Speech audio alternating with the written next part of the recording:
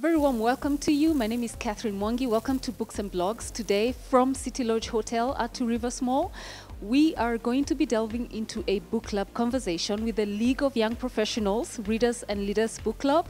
We are going to be discussing the house that Jack Ma built. Walk with me, let's engage.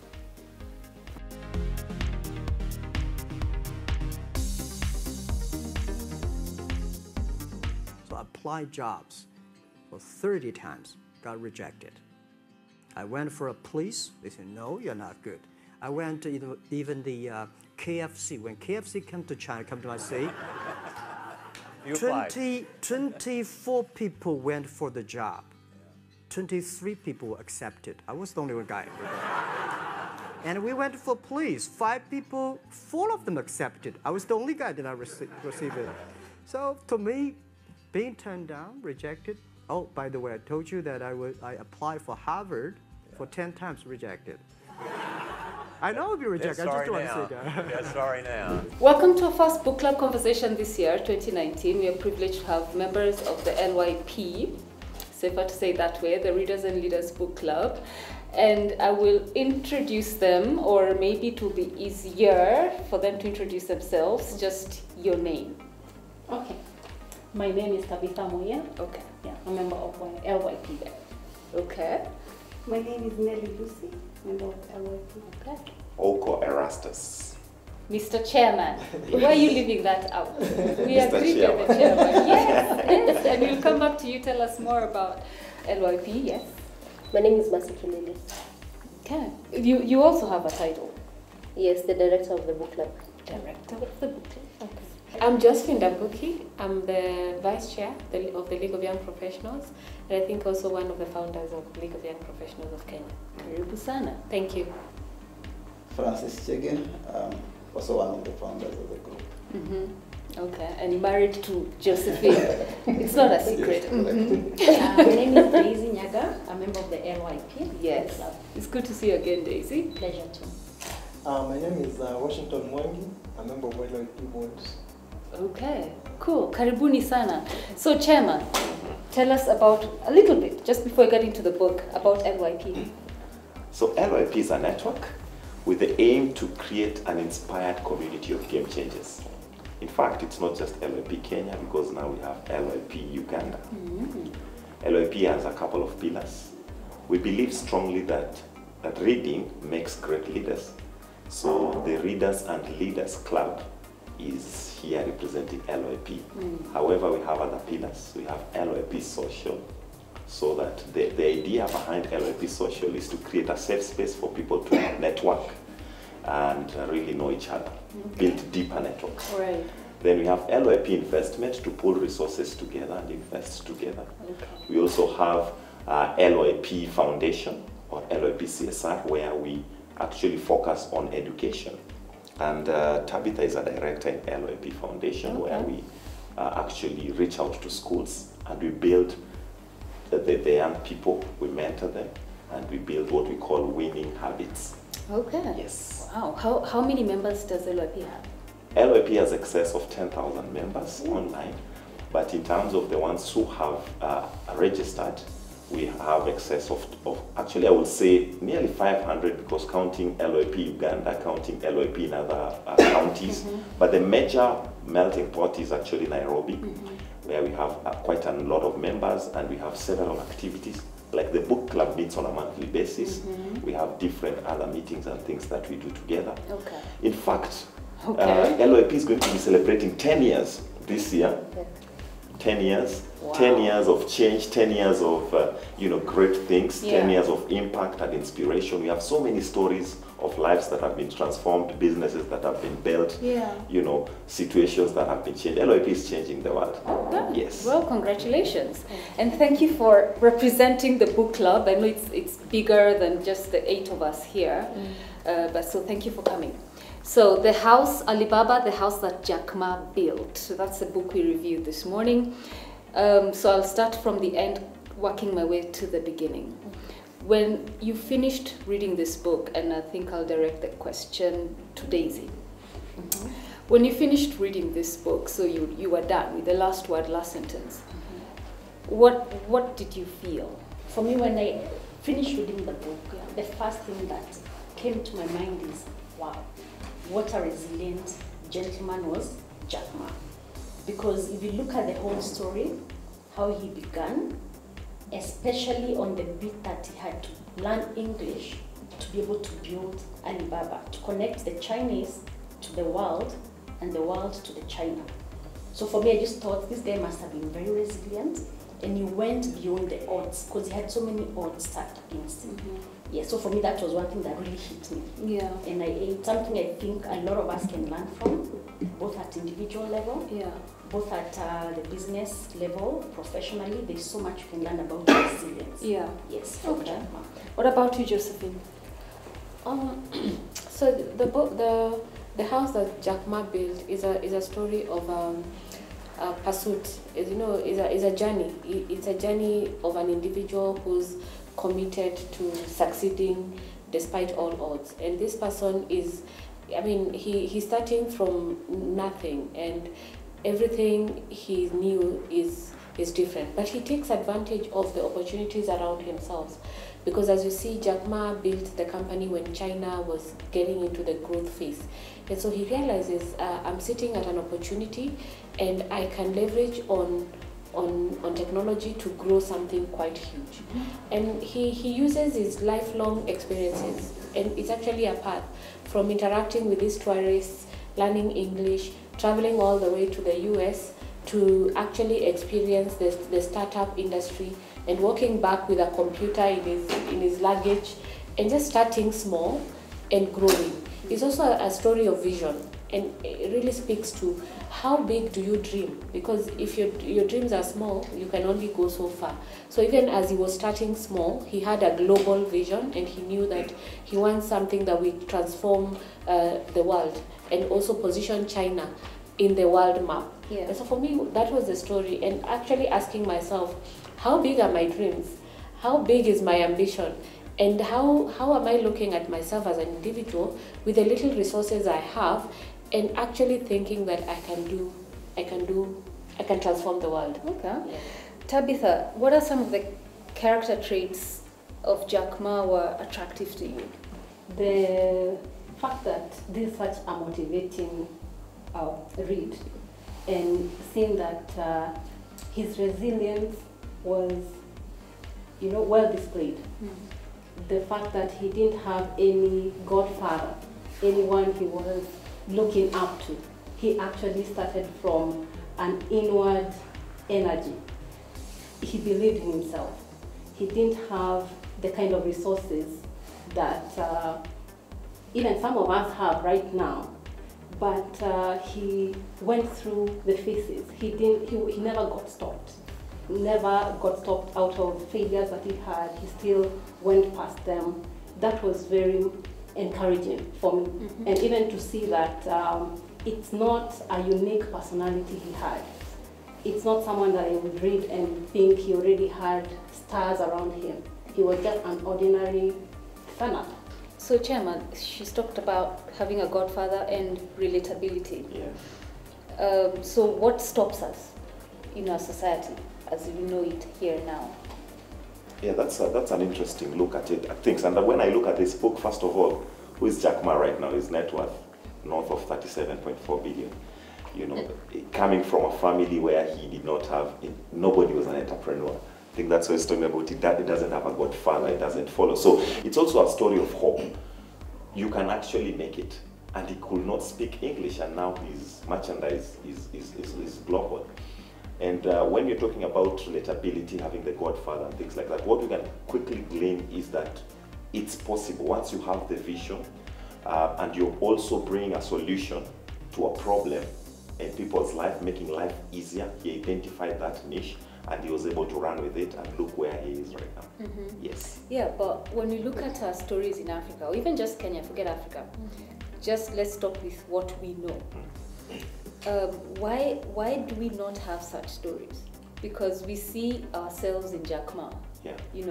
That humble background, resilient. You both talked about resilient, but Francis, Why do we not have those stories? And then given that he started this in his 30s, why is it that his story is my story, our story, but we do not have our own local Jackmans? I wouldn't really say that we don't have the Jackmas. Okay, give me two of them. Just two from here. I think the difference is at the scale at which he has succeeded. We still have people in Kenya who have really succeeded, but at a smaller level. Scale, okay. But for Jack Ma, it's way about this guy. But I'll say when I read about Jack Ma, I read that he failed twice to get into teachers training college, and he failed so many times. He even applied to go to Harvard, I think 18 times. He got rejected. He applied to go to work at KFC, I think 20 times. He still didn't succeed. So I found that he is a really a person who never gives up. And I think that's one of the character traits I think that we don't have. That of keeping at it despite all the challenges, all the failures that we face. But remember, Mercy, Jack Ma had just him, his wife Kathy.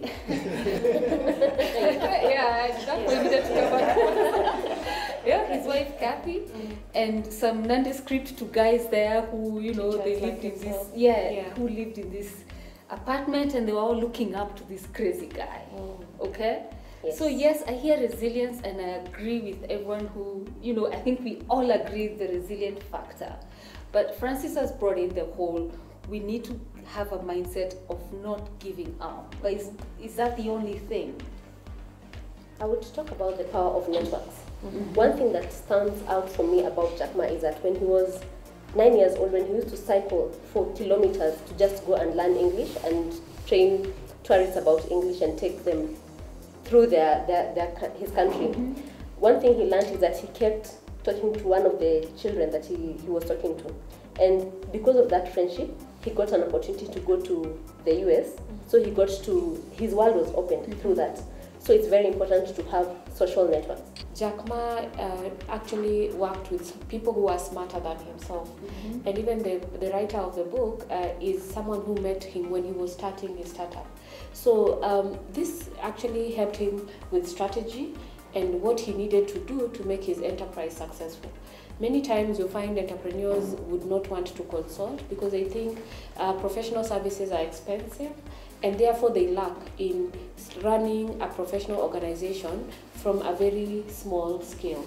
And therefore, by just leveraging on smart people who understand how to build this platform, how to grow the technology, and how to just make things work.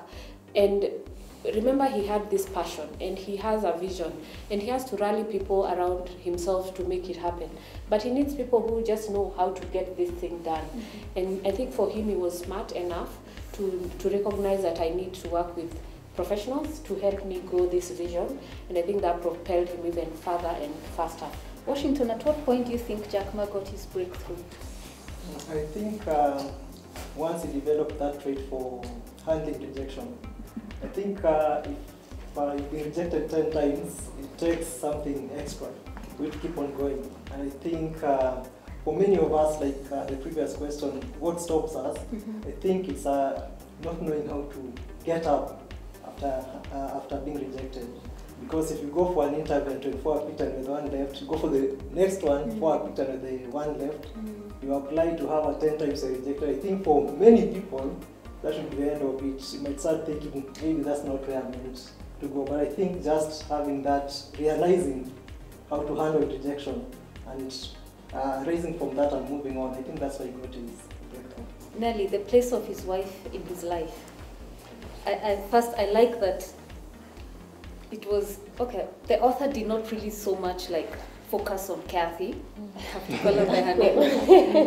Didn't focus so much on Kathy, but the few times he did, we actually saw a woman who helped her husband build this empire. And so, do you think it is something that is a common thing again in our society. I want us to be relatable to our society too.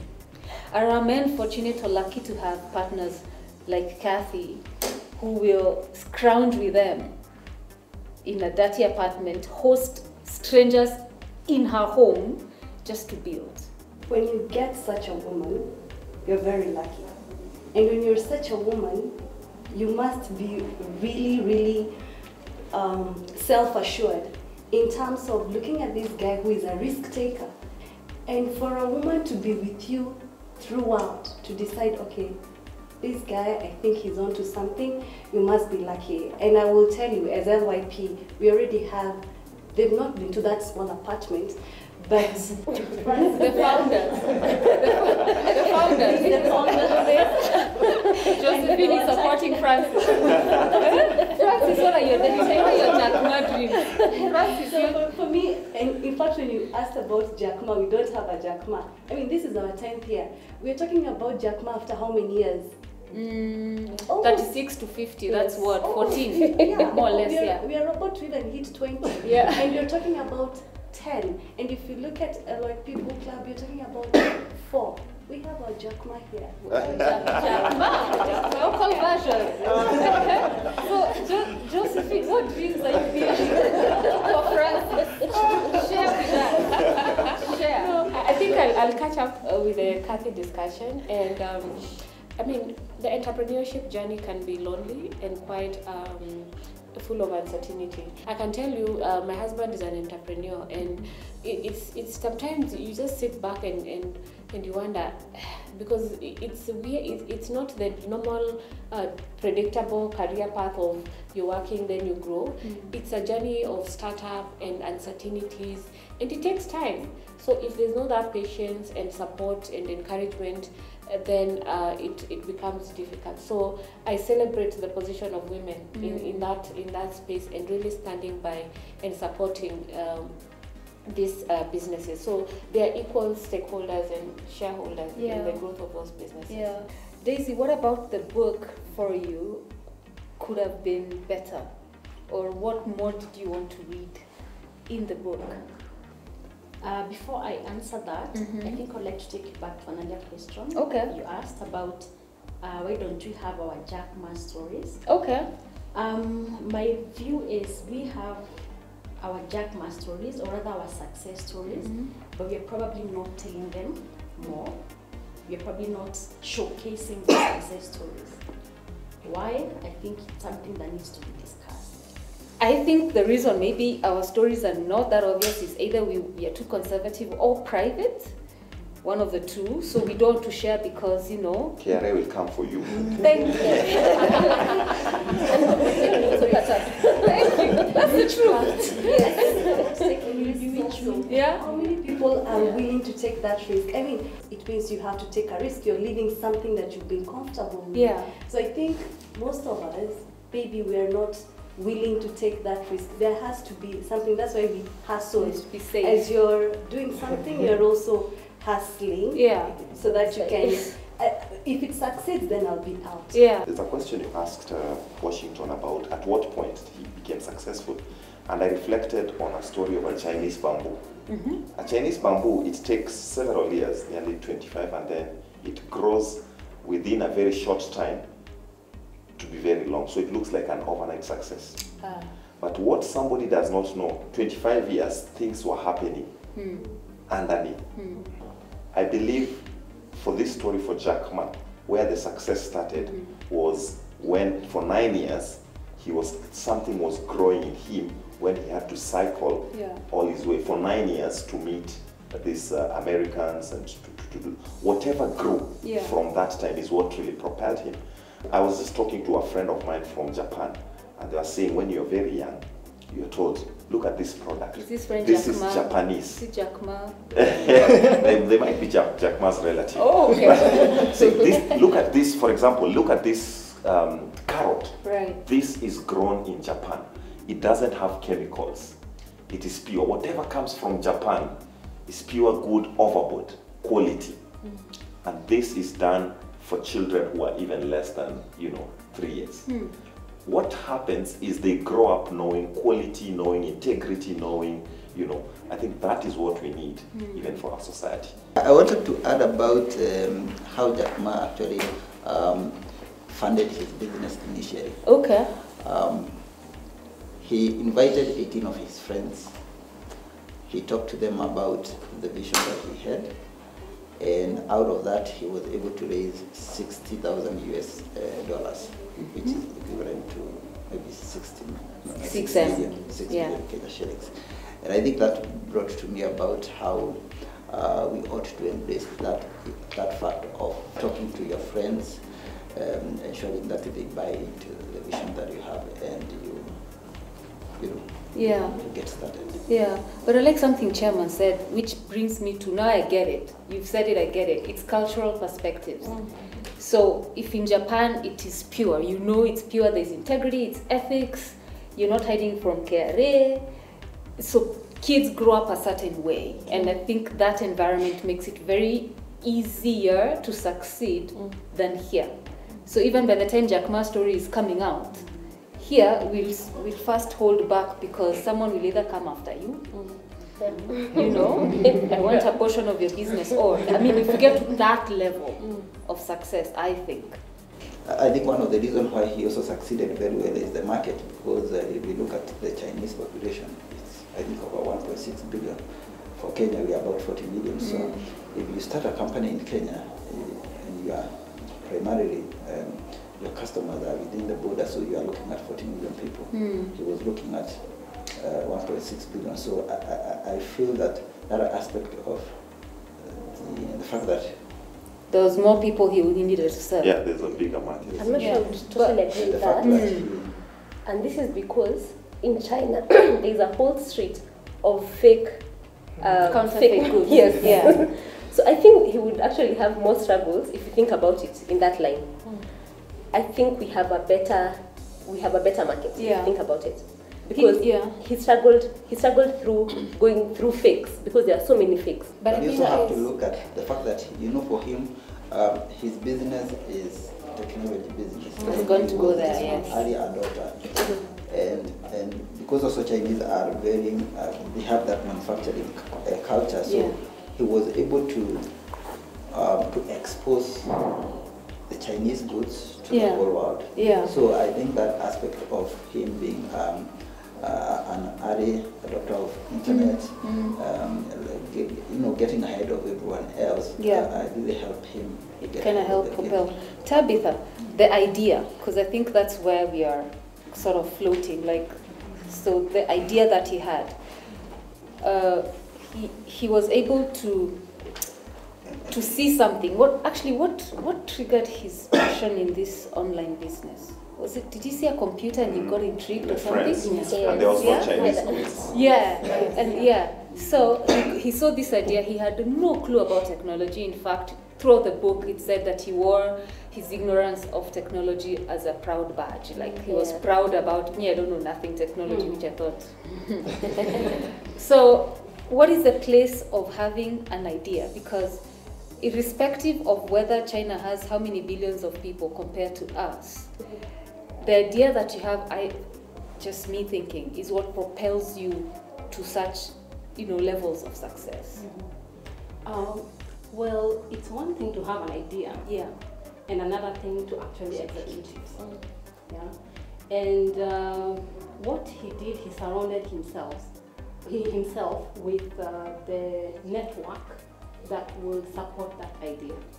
Many people die with their ideas because they don't want to share, they don't want to lose it, it will be stolen. Yes, that's true. Especially that. But then also we have not looked at some structures of how to support our ideas, even at the conceptual level, where you can patent it, and now you not have any fear of it being stolen. So there are some structures in our society today, especially in Kenya, that we've not put in place, and even not done enough research, not even taught ourselves or exposed ourselves to that level of knowing that I can protect my idea at this level, and so I will not even have any fear of Yes. letting it, you know, blossom and grow. And once we do that, you can actually get the right support to execute it, because you will not be able to execute it by yourself. You will need the doers, you will need the dreamers on board to be able to accelerate that growth. And that's the support that Jack Ma had. You know, somebody said that the grave is the richest place. Because So many die with ideas, with you know, things that could change the world. For me, another thing that I'm thinking about right now is, from here then what? And that's the reason we also do the book club in LYP, the local context. Now we've learned about Jack Ma. He was here, big deal. What do we do about it? And there's a tremendous opportunity. Right now we are talking about Vision 2030. We have the Big Four agenda. How do you position yourself with your business idea?